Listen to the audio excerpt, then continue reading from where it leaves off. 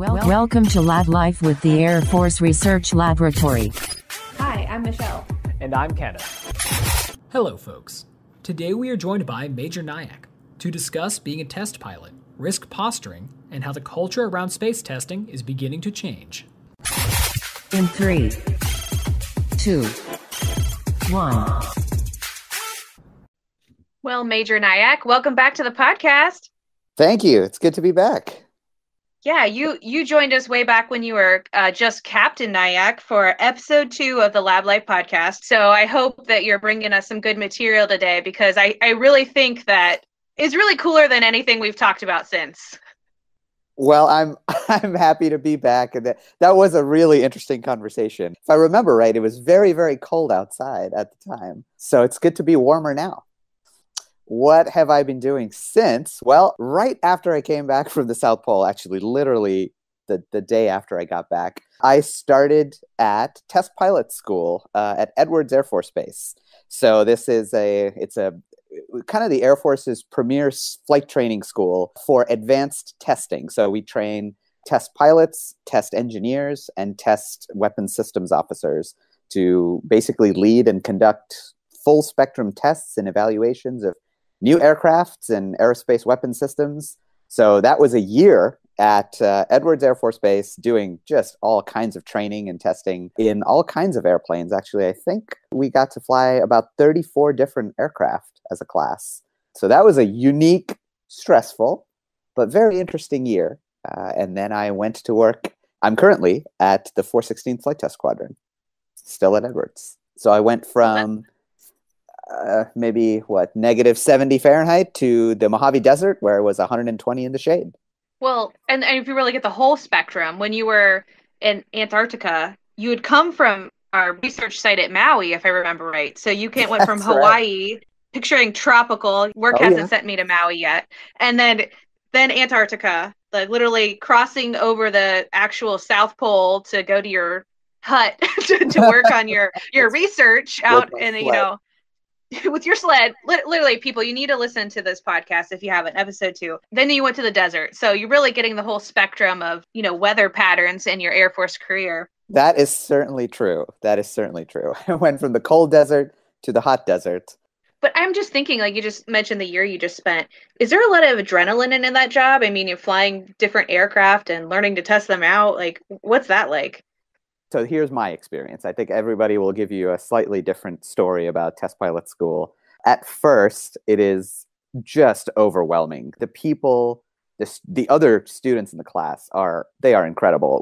Wherever they came from, whether it was piloting, engineering, or being a weapons systems officer, they were the best at whatever they did. So those folks bring just such a wide, diverse set of experiences that when you sit down and get to know these people, really unique people, I was at least blown away. I was like, wow, this is going to be a whole nother level. And then the intensity that the instructors bring to the daily schedule is, I can comfortably say that I've never been as stressed. In a good way. I learned a lot from that stress, but it was an intense year. It's kind of nonstop. There's classes in the morning, and it's a full-up master's degree in flight test engineering. So you do those academics in the morning, and then you fly in the afternoon. And as they say, every sortie feels like a check ride. So you're graded on every time you go flying. And so somewhere in there, you got to find time to study and to prep for the flights. But you learn a lot about how to make quick decisions about what's important, prioritize that, and make it happen. To start, it was just a complete overwhelming experience. And then over time, I think everybody finds their niche. You sort of find a groove and you figure out how to prioritize things. You know so much more at the end of a year than you thought you could cram in.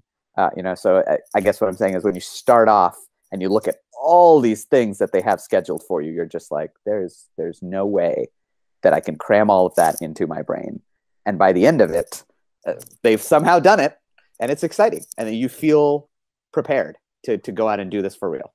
That sounds really intense. And we were joking before we kicked off the podcast that you also have a PhD, so you're like Major Dr. Nayak or something like that. But you just said that this test pilot school is more intense than any schooling you've been through so far. So that's pretty crazy.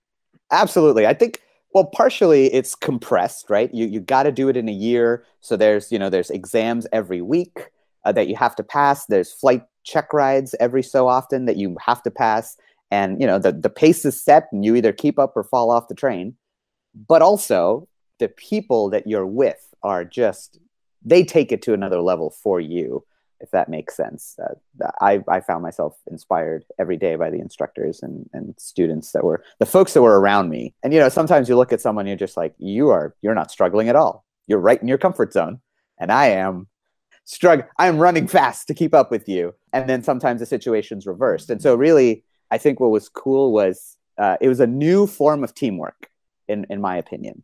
I think my previous research experience, teamwork was a lot more, it was just a different flavor. And this was, I have to accept my shortcomings and I have to understand my strengths when there's a time to offer my strengths to the team and that move us forward.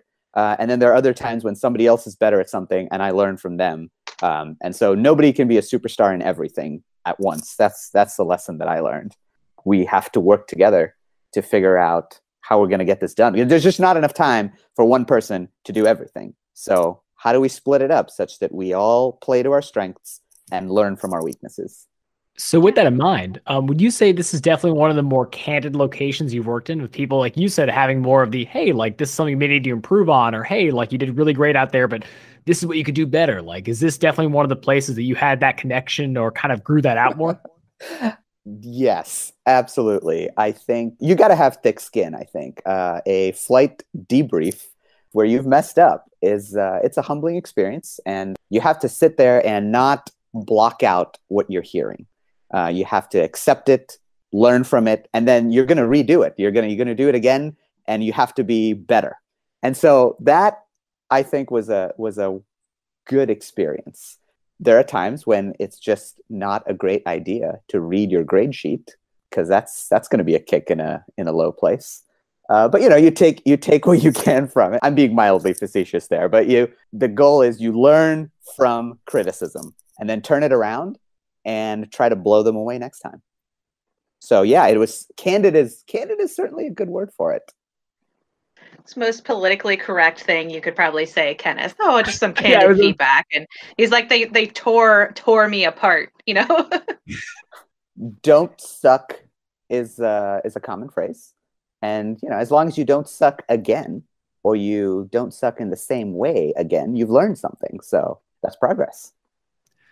Yeah, and that's a fair way of putting it. So I definitely want to make sure I pick the right word to ask the question. But it is enlightening to hear about. You're right. Like working at test pilot school, and especially going through a lot of the phases that you did, they're tough. So I had that thick skin, like you mentioned, and internalized so much good teaching.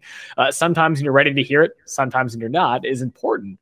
That all led you to where you're at today. So our question for you, kind of starting things off, was at the 416th Flight Test Squadron, what do they do for the Air Force? That's where I am right now. It's actually just across the parking lot from Test Pilot School. So I haven't gone far. The 416th Flight Test Squadron, where I'm at, is a test unit that is responsible for flight tests of the F-16 Fighting Falcon, or as everybody knows it, the Viper. So at the 416th, we do Viper tests of all flavors. Let's see, we do Viper systems test, like improvements to radars, targeting pods, weapon systems that go on the F-16. We do Viper flight sciences testing, so like handling quality improvements while you're doing air refueling or breaking open the flight control computer to add new software capabilities. We also work with foreign partners from around the world, right? We're over 40 countries fly the F-16 around the world. So we work with numerous foreign partners to test improvements to their Vipers and also to make sure that they can work with us in the Allied fight. So that's all of that kind of falls under the umbrella of F-16 test. We also provide test support to fifth generation flight tests. So the great thing about Edwards, flying here sometimes can be like an air show. Just a week ago, I had the fortune to do a sortie with F-22s and F-35s in our flight. While we were waiting to take off, there was a B-52 that was doing touch and go landings. There was a MQ-9 Reaper that was doing its own flight tests. And then we also got to see T-38s when we were coming in for landing. So, you know, it's that's like we got to see bombers, fighters, trainers. We went to a tanker. So that's tanker refueling. So sometimes flying at Edwards Air Force Base is like it's like being in an air show. So it's great that there's an F-16 test squadron, F-22 test squadron, F-35 test squadron, bomber test squadron, cargo test squadron. And so we work with our brethren across the fleet so to give them a target to test their improvements against. So one of the things I work on, for example, is interoperability testing and pilot proficiency. So trying to help our 4th generation aircraft work seamlessly with our 5th generation brethren. The squadron, the 416th, actually has a very rich history dating back to 1942 when they were the 416th Bombardment Squadron flying B-17s in North Africa and the Mediterranean. So there's a great sense of morale and place at the unit. And that's kind of the 416th. We fly under the call sign Skulls. So we are the Skulls. Skulls rule. Wow. Cool. I mean, I think our Army people are, excited because you just went back all the way to like Army days, Indeed. 1942. That's right.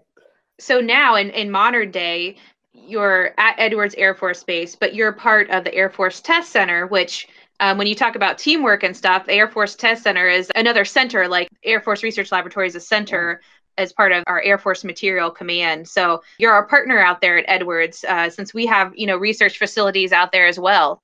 Indeed, yes. And we work with our brethren at AFRL Edwards on a couple of projects as well. And something I was wondering, you kind of touched on this true like a showcase of these different generations and types of aircraft. So what is it like with you working with so many different pieces? Like, do you have to shift your mindset when you're working with a cargo team versus when you're working with like let's say a bomber squadron versus a 5th generation fighter? Like, how do you keep it all straight in your head?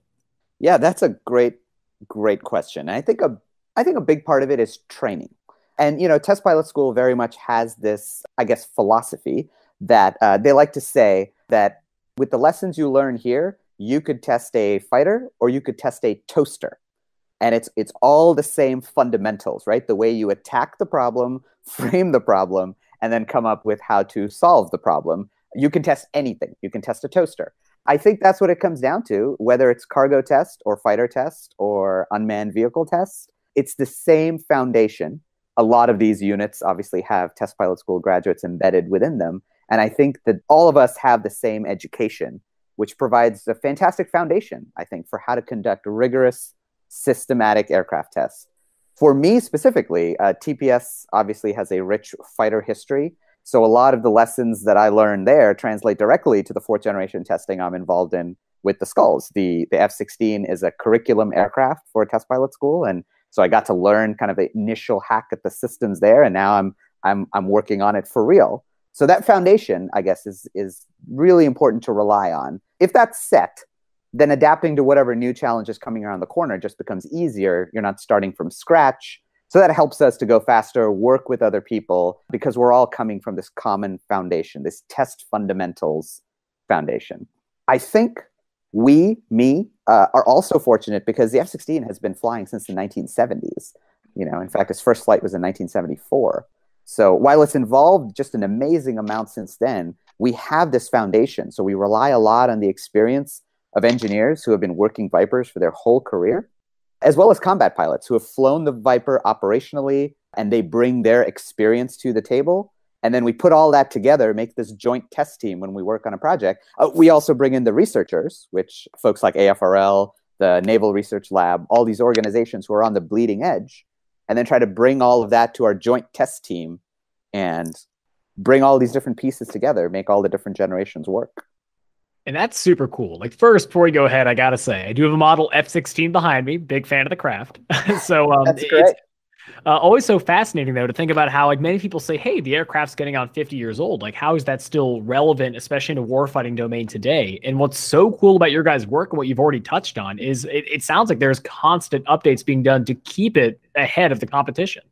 Absolutely. Yes. And those updates are not just for us, they're also for our allied partners, right? The nice thing about the F-16, like I said, 40 countries around the world, 40 plus countries fly the F-16. So improvements that they make, we can apply to our jets and vice versa. I think that the F-16 was designed to be just a daytime general purpose fighter. And now it's been adapted into so many different roles. It's so versatile. it keeps us on our toes, that's for sure. And so, the 416th is also the Global Fighter Power CTF, or the Combined Test Force. So that combined test force concept is crucial, right? So we got the lab as part of that test team. We got the operational folks, the combat pilots, the engineers, the testers. And so that is what keeps it all together, I guess, keeps the F-16 constantly moving forward. Speaking of other updates happening to aircraft, a major project you're working on with the Flight Test Squadron is replacing the T-38 trainer for the new T-7. Why does it need a replacement? That's a good question, and it's especially tricky because you just asked me, how is the F-16 still relevant from the 1970s? And I told you it's still relevant, and now I'm about to tell you about a 1960s trainer and why it's not relevant. However, so the mission of the T-38 is training, right? It's a great jet trainer. In fact, it was the world's first supersonic jet trainer. But it flew for the first time back in 1959. The jet is 30 years older than most of the pilots who fly it. But right now, this aircraft, the T-38, is how fighter pilots learn to fly fighters. This is their first jet, but it's just a different fight for fighter aircraft now than it was back in the T-38's day. So while stick and rudder skills are still the core of what a pilot does, fighter aircraft today they're technological marvels, I think, light years ahead of what the T-38 has. And so a fighter pilot in the combat environment is more reliant on avionics and systems integration. So systems on board the airplane as opposed to the airplane itself. They rely on that rather than the sort of seat of the pants type of flying. So the T-7, or the T-7 Red Hawk, is the Air Force's response to kind of training fighter pilots of the future. So these fifth generation airplanes, digital jets such as the F-22 or the F-35, the systems are more advanced. Learning to fly the airplane is not the challenge. Training pilots to fly while being involved so deep in all of these very complex systems, mission systems on board the airplane, that is the real challenge. So the hope is that the T-7, being a clean sheet digital jet, will allow for an easier transition and a better on-ramp to the advanced fighters that are flying in missions today. And so the 416th is going to be testing prototype T-7 starting in just a few months. And so that's very exciting. For me personally, I was excited. I'm excited to be on the T-7 test team, kind of the exact sort of thing I wanted to be involved with when I went to test pilot school. And that's really cool. Like, one thing I was kind of wondering as well, you kind of touched on that. For a lot of folks, especially thinking about fifth generation fighters, are you able to kind of go into that headspace of what it is like to work in a digital fighter and why that is so different? In a way, I think that we have, at least for me personally, because it's just an entire airplane, there's so much test that needs to be done. We tend to focus on our little piece of the sandbox. But absolutely, I think folks at different levels are doing that. Very cool. So, I mean, that's a really cool way of kind of showing what you guys are not only doing currently, but kind of what it looks like to work at the 416th. A lot of stuff you touched on, which is really cool, is just how unique it is to test in this space. But if you were to have, let's say, to condense that all down, what makes testing the Air Force such a unique experience? And why is it so cool to be part of it? Well, I think every tester is going to give you a different answer to this question, but I'll give you mine. First, let's see. I don't know if it's necessarily unique, but I like that the Air Force has an entire organization centered around development and test. So what that means, it's got one foot in research, which is my background. And obviously, you guys know this very well, working for AFRL. So it's got one foot there. But it's also sort of the final gateway between an aircraft or a system leaving the development domain and sort of going out to the fleet, right? So production. So the test professionals, I think, are gatekeepers in a way, and I love being part of that environment. One foot in research, one foot in operations, and we're trying that balancing act between the two. I think the thing that I find unique about testing in the Air Force is the skills that it builds within me and within my teammates. The skill of asking why and being surrounded by people who also want the answer to why. That's just great.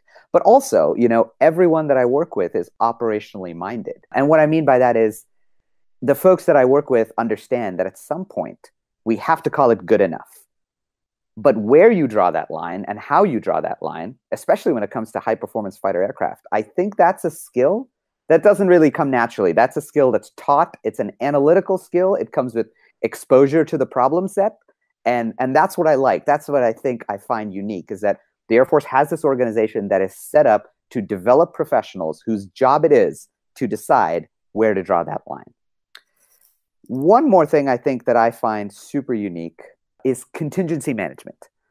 The people that I work with are professional risk mitigators. They've got the right passion, if you will, for what they do. They want to do a good job, but they're always ready and always thinking about all of the contingencies that you have to be prepared for, right? Because tests, there is some risk that you're taking. There are unknowns. You're out there to find the answers, but you're ready for when it goes south. So at least for me, it forces me to be on my game when I come into a mission, to force myself to think 2, 3, 4 steps ahead of the airplane or the test, and to be ready to respond calmly and professionally to contingencies or off nominal conditions. As some of the missions will get your heart racing. You learn on the job to be calm and deal with that. And I think that's a unique skill. It's tough to find exposure to that on a consistent basis. I think we've managed to find that. I find that very unique. Can you even turn that off? Always looking for you just driving your car around and you're looking at all these things that could happen, or in your personal life, because you're just in that mode. That is a fantastic question. Here's what I'll say.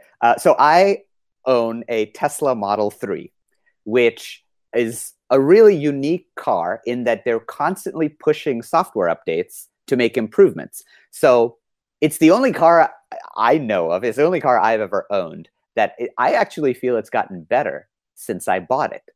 But to answer your question, Michelle, yes. So when I get a new software update, for example, maybe 3 months ago, we got a software update that allows us to drive on autopilot on city roads. It stops at traffic lights, starts, holds lanes, changes lanes in city traffic. And my tester brain was very definitely on because, and I feel like this is kind of what I was taught, right? This build-up approach is you don't just jump in at the deep end. You figure out where you're going and what the unknowns are and then walk your way toward it.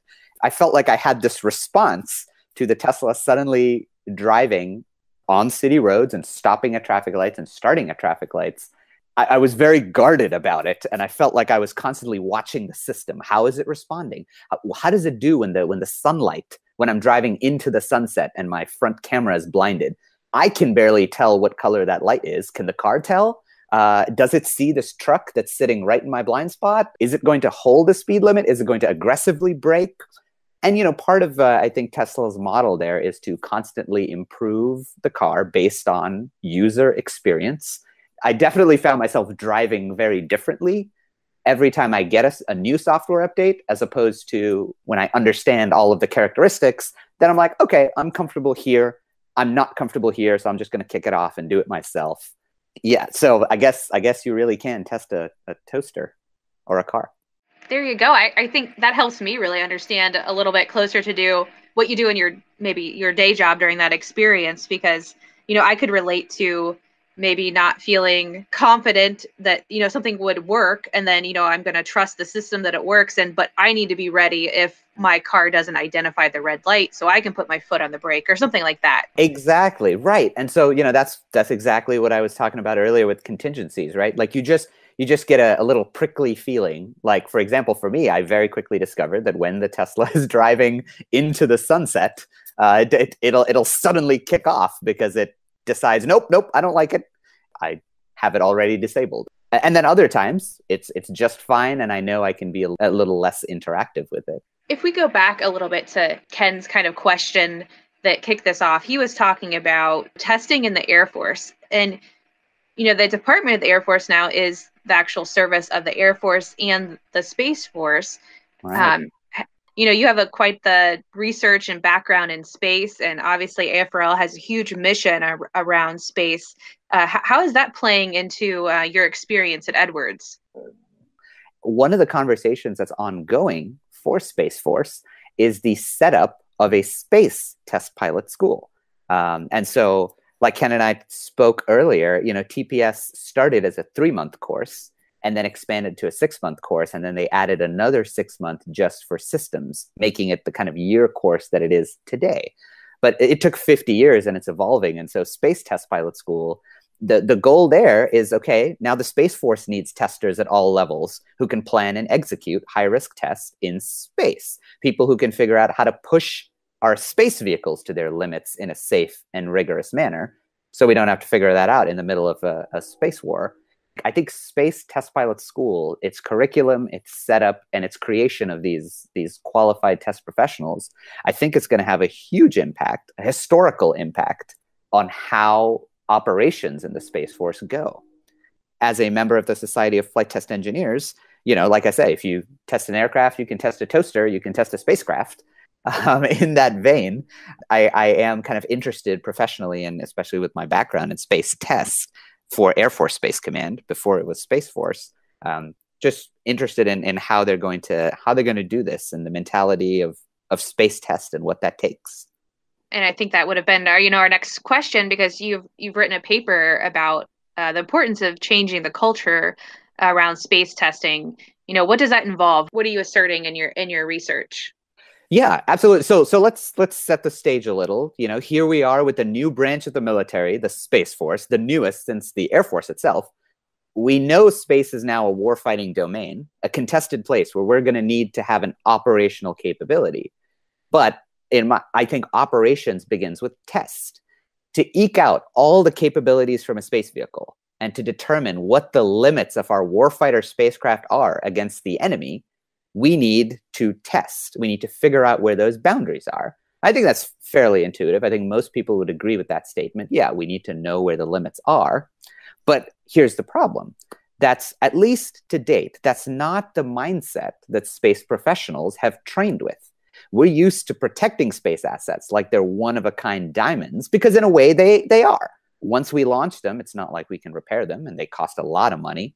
And so the culture of space operations, which is a culture that I've experienced earlier in my Air Force career, that culture is extremely risk averse. We don't take risks in space. And, the authority for approvals to do things is still very, very high up in the leadership. When there's an anomaly on board a spacecraft, when there's an anomaly on board an aircraft, you call back home. The pilot is authorized to take certain decisions in line with their checklist. They call back home and they get what's called an op soup or a SOF. So somebody who is an aircraft expert to sort of, provide suggestions to them. But essentially they go do what they need to do to fix the problem and make a safe landing.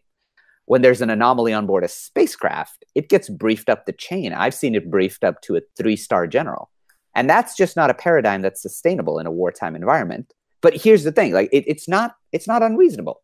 We haven't tested these spacecraft to their limits. So we have no idea what the limits are. None. So we have unique assets that we need to recover, and the unknowns are huge. It just makes sense that decision authority would be at a very high level. So how do we change that? I think we change that with test. And that's sort of what the thesis of my paper is. I think it's trained testers go out and find those limits, and they know how to do that in a very deliberate manner. There's some risk, but again, they are trained risk mitigators, right? We talked about that earlier. And so I just think we need to get out of our own way and test spacecraft to the point of failure, though not into failure, because then we know what they can do, what they can survive. And that's how we get to a place where the operator can make a real-time decision on how to rescue their vehicles, just like a pilot would in an aircraft, without needing to go up to the 3-star general level. And then we can get to a place where the enemy can be putting effects on our space vehicles, and the operator just responds. No leadership intervention necessary, no fog of war, no delays. We just respond. And, that's how the fighter pilots do it. They are trained, they know their vehicle's limits, and they take it to the limits in a fight if they need to.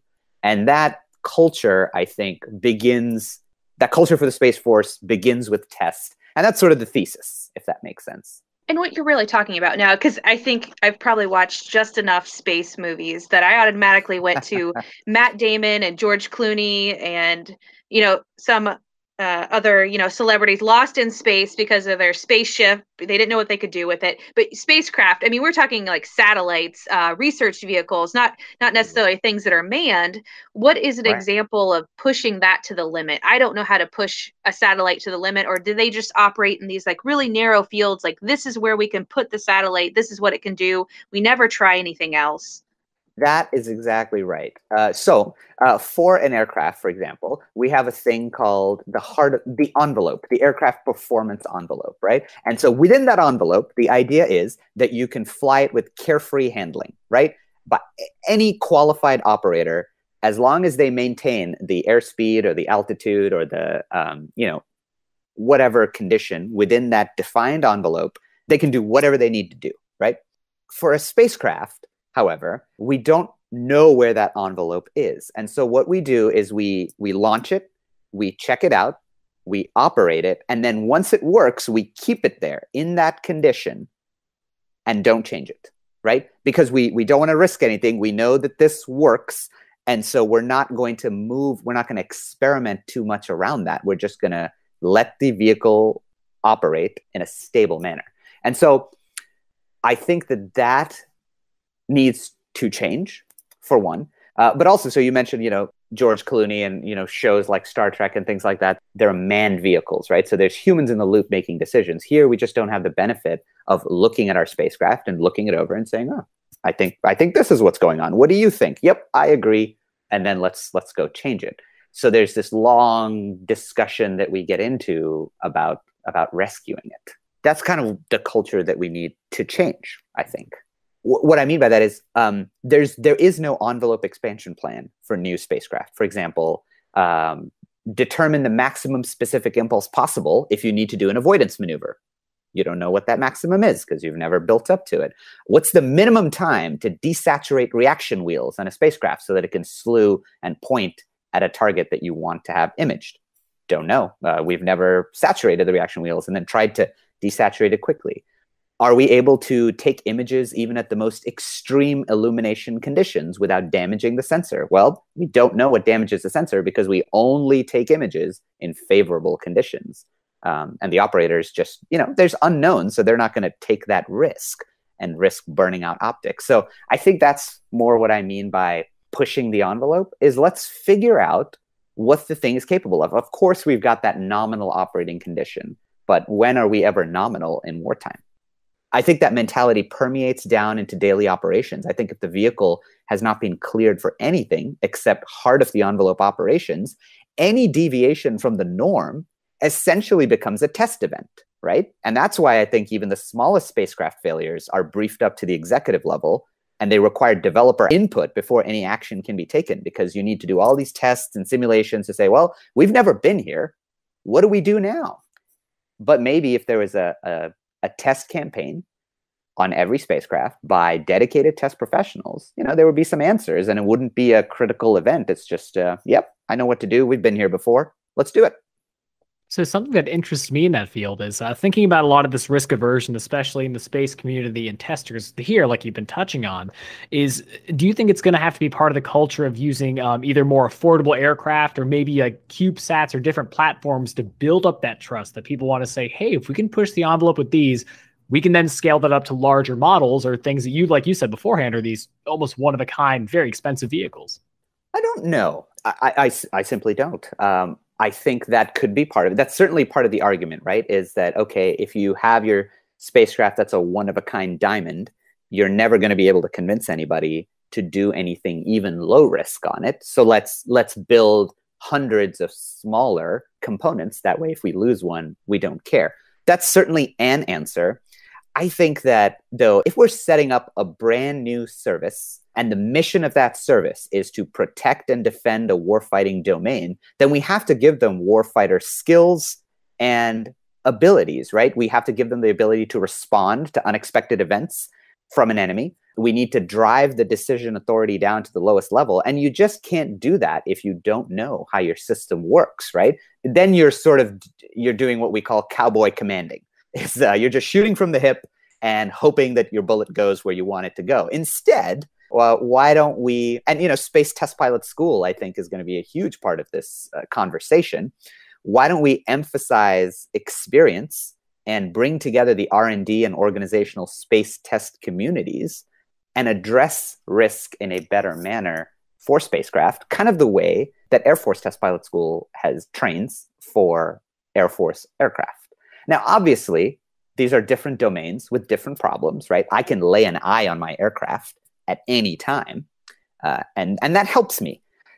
And, in space, we can't do that. So we certainly can't execute tests in the same way in air as in space. But I think that's why there'll be an Air Force Test Pilot School and a Space Force Test Pilot School, the point is, I think that we need to understand what test brings to the table. And that is risk, yes, but measured, properly mitigated risk. And that's what's going to open up more doors for the warfighter later on, as opposed to saying, well, I'm going to build 100 of these, but I'm still going to keep the same old approach that I did before to my one-of-a-kind billion-dollar assets, right?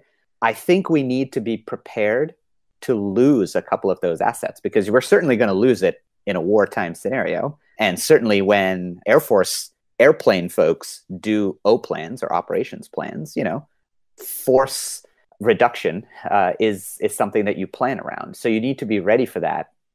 Let's just accept that and then try to mitigate it instead of being surprised by it. And another aspect of that I think would be very interesting. Again, I want to see if you may know this, and if not, that's totally fine, or at least kind of see what ideas you have around it. When it comes to this, like, let's say the space test piloting school, do you think for the first instructors and people coming in, is this going to be a blend of both, let's say, test pilot school from like what you've seen, and these operators have already worked in the space domain coming together to kind of build up that risk posture, like how they can best teach this new generation how to accomplish that goal? Yeah, absolutely. That is what they are setting out to do. And I hope that they can do it, right? Because if there's too much of Air Force test pilot school in there, well, then I think the people that go there are going to think of it as, well, that's cool, but that doesn't really apply to me. If there's too much focus on space, then we're just going to bring the old baggage in and call it a different name. So yeah, I think it's great. And the Air Force Test Center is 100% supporting the setup of the Space Test Pilot School. Right now, they have a space test fundamentals course. So the first class was just selected for that. And these are folks that are experienced in space test and are going to be coming to Air Force Test Pilot School to receive a short course on how to do tests, right? How to test a toaster. And then, hey, you take that home to space and tell us how our lessons apply to your domain. I think that's a great place to start, because that's how Test Pilot School started. It started with a 3-month course and it grew from there. And so, yes, exactly what you said is what I hope happens. If you could look into your own, the future of your own crystal ball, do you see yourself maybe helping teach in that arena, or are you signed up on a mission to Mars yourself, or did you sign up to try to become an astronaut? What's the future for you? You've been Antarctic windsurfing, testing all these different aircraft. What's next? Oh God, I wish I had the answer for you. I really do. I think about that all the time. Like, what do I want to do next? I don't know. Ask me in a year. I'll maybe have a better answer for you, but I don't know. So I'm loving what I'm doing right now. Like we talked about the T-7 earlier. I think it's incredible to get to test the newest aircraft in the Air Force fleet, and I'm very excited about that. I think at our last podcast we talked about. I was very enthusiastic about my Antarctic research, and I told myself I'd only leave for something really unique, and this is it. And I think my answer is still the same. I would leave this only for something really unique. I just don't know what that is yet. We Right. reached out to about a year and a half later, and still you're doing something way cooler, like you said, from Antarctica in some cases. So I guarantee something just as neat will happen, or you'll be working on something even cooler here. So we'll be meeting again then. Don't you worry. Thank you. I will say this, like when folks ask me, what has the Air Force done for you? It's like, well, I think I mentioned this on our last podcast, is I don't really know any other place where I could go from being an Air Force research lab, like literally basic researcher, to going to the South Pole, to backseating in supersonic airplanes, to doing space operations, leading space operations, to getting a PhD. Like these are all very wildly different things that the Air Force has allowed me to do and stay employed. And I can't think of, at least, a civilian job that combines all of those wildly different fields into one job, one paycheck. Yeah, I haven't seen it, So now that we've had a pretty good conversation talking about space testing and kind of getting a good idea of what you've been doing, to kind of like round things out here, do you have any advice for people looking to get into the Air Force, or even doing something similar to you? You've had such a unique journey. What kind of wisdoms do you have to share with newcomers? So are we talking about newcomers to the Air Force, or people who are thinking about joining the Air Force? I would say, let's say people considering joining the Air Force. What would you tell them? Well, the first thing I would say is know what you're getting into. There's good and there's bad to everything, but as long as the good works for you, and it's an enriching experience, then chase that experience. So the first thing I would say if you're considering joining the Air Force, know what you're getting into. What is your career field like?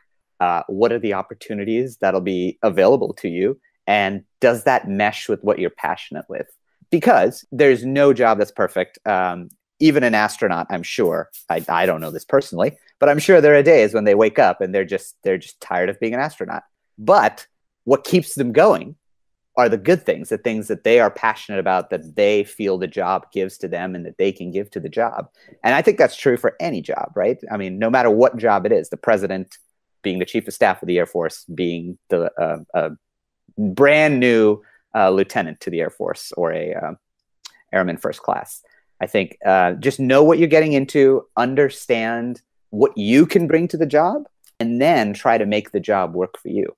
I think there are so many unique opportunities, right? So I've had the opportunity to be an engineer, a scientist, and then an engineer again in wildly different fields. So space, kind of space operations, planetary science, and now flight test engineering. That's, across the development spectrum.